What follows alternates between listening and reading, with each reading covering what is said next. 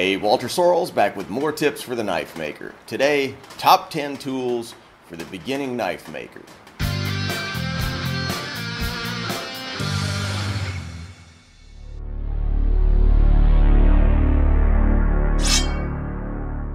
So I get a lot of mail from guys who say, I'm interested in becoming a knife maker. The hobby seems appealing to me, but, I just don't have a lot of money. I can't spend money on all these tools, or I don't have these tools. I don't know what tools I need. So this video is for you guys. The fact is, to get started in knife making, you don't need tons and tons of expensive tools. Now look, professionals like me, of course I've got $10,000 worth of tools or whatever the number is sitting around my shop. But that's because I'm trying to save time, get a little more precision, wring just a little bit more out of my time. But if you're just starting out, you can start with very simple tools. So let's get on it and I'll show you what we're talking about. Tool number one. This is a file, the foundational tool of all precision metalwork. A century and a half ago, a skilled metal worker could pretty much make an entire steam engine with a file. A 10-inch double-cut bastard file can be used to do almost anything you'll ever need to do with a piece of metal, other than drilling a hole. Now, other things can go faster, other tools may be a little more precise, but hey, this costs 10 bucks. Also useful, round files, mill files, hobby files, chainsaw files, needle files. There are a million different kinds of files, and they're all useful. You can make a knife almost entirely from a file if you're willing to sweat long enough. Buy a good quality file like this Nicholson. And don't be afraid to modify them to do specialized tasks.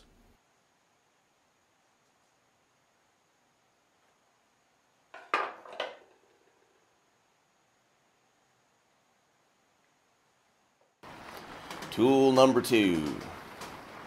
A good quality hacksaw with a bimetal blade will quickly cut through annealed tool steel. Even if you have power tools, sometimes it's quicker to just grab a hacksaw than it is to set something up in an abrasive chop saw or a metal cutting bandsaw. You'll also find that they're much better than power tools for cutting handcuffs off the arms of your teenage son's friends. Don't even ask. Cost somewhere around 20 bucks. Tool number three. Every metalworking shop needs a bench vise, or two, or three, or anyway. You want to be able to swivel the vise head so that you can change the orientation of your work. Some of them will articulate on two axes also, but for most of the things that you need to do, swiveling on one axis is enough. Anyway, you also want some kind of soft jaw insert to keep from marring your work. I generally use pieces of leather, but there are aluminum soft jaws, plastic ones, whatever. Cheap vices will start around 50 bucks, but you'll never be sorry if you spend a good bit more. A 4-inch jaw model is a good size for knife making. I have a bigger, more expensive one, but I actually don't use it as much as my cheap little 4s.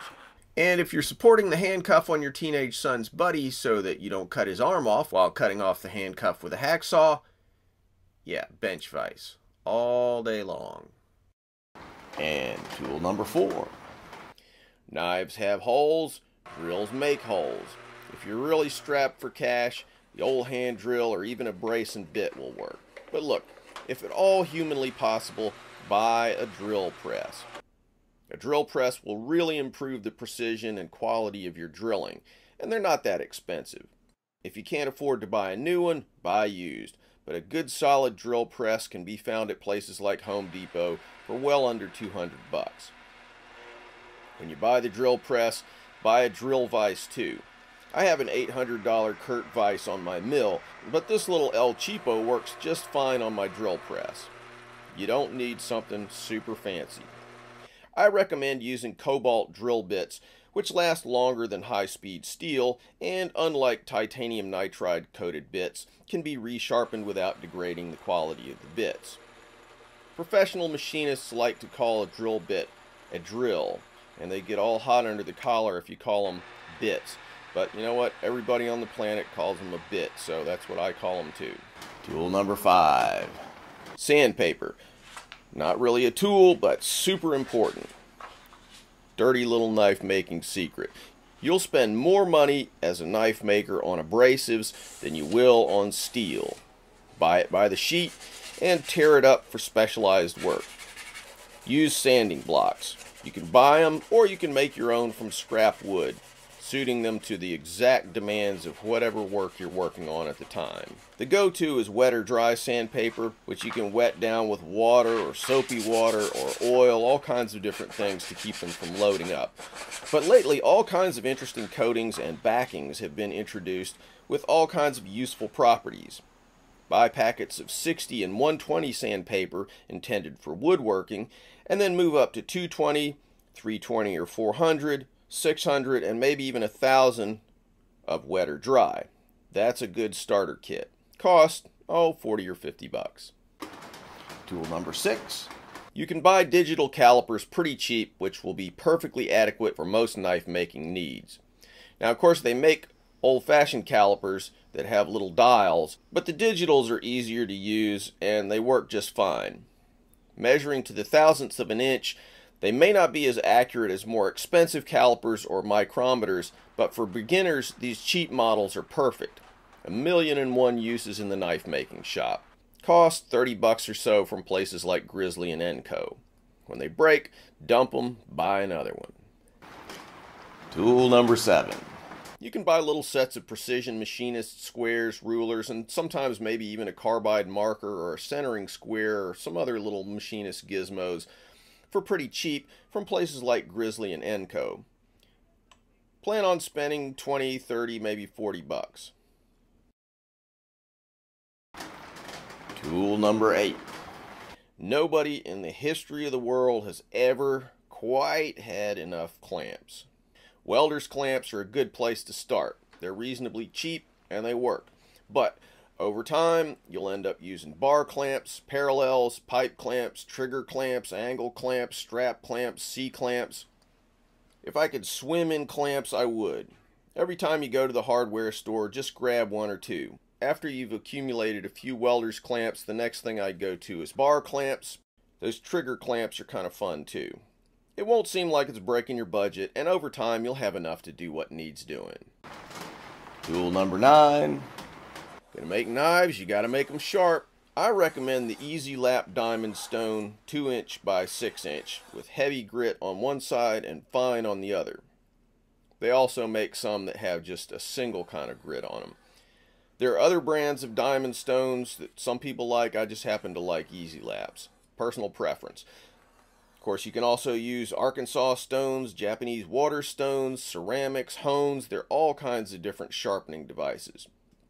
$20 to $75. Hey, you can spend a lot more if you want, but somewhere in there you can find something that'll work for you. Okay, so now we're getting to tool number 10. The good news is that so far we've probably spent, I don't know, less than $500 if you buy everything new. If you go used, you could even go a lot cheaper than that. But tool number 10, I hate to tell you, we're going to go ahead and break the bank. The 2x72" belt grinder is the king of the knife making shop. Hey, it is what it is. Now listen, do you need a big high quality belt grinder to start out making knives? Absolutely not. The great sword makers of Japan and Seville and Damascus, those guys did not have belt grinders, but we live in the 21st century. So you can make knives with files and dinky little belt grinders and angle grinders and quarter-horse bench grinders and just all kinds of improvised or goofy or labor-intensive devices or approaches. It all works, it's all possible. But when you think you're serious about knife making, you're gonna get a serious grinder. You just are. And they don't give them away. Sorry. A Bader B3 or a KMG or any of the other professional quality grinders will probably run you, close to $2,000 all in. If you're just starting out though, you don't need one immediately. But at a certain point, well kids, it's a disease. What can I say? Now don't panic. If you get serious about making knives, there's a market out there for knives and you can sell enough of them to pay for the grinder. Now, another important point, there are cheaper 2x72" belt grinders from manufacturers like Coot and Grizzly and others. For light duty work or for starters, hey, they're probably great, so dip your toe into the water if you want. But me, I wouldn't trade my baiter for 7 grizzlies. I'm just saying. Now, when you first get started, you don't have to heat treat your own knives. You can send them out to somebody else and have them do it. But at a certain point, if you're interested in forging, obviously you're going to have a forge, or if you just want to do stock removal stainless steel type knives, eventually you're probably going to want to have your own heat treating oven. Whatever the case, you're going to need some kind of source of heat. It might be a propane torch, an oxyacetylene torch, induction heater, heat treating oven, a forge, charcoal, coal, gas. I mean, it could be a lot of different things, but somewhere along the line, you're going to need that tool, but you don't need it quite yet.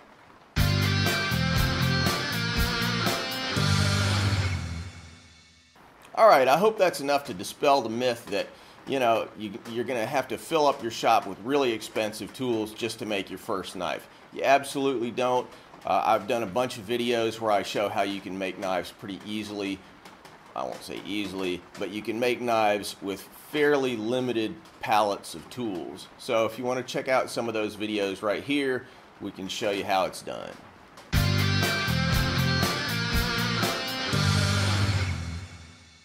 Thanks for watching. Hope you enjoyed this video. If you liked it, here are a couple of other videos that you might be interested in. Also, like me on Facebook at Walter Sorrells Blades, and check out my website, waltersorrellsblades.com, where you'll find examples of my work along with instructional videos showing all aspects of Japanese sword making, including forging and polishing, how to make hamones, and how to make fittings, scabbards, and handles for Japanese swords.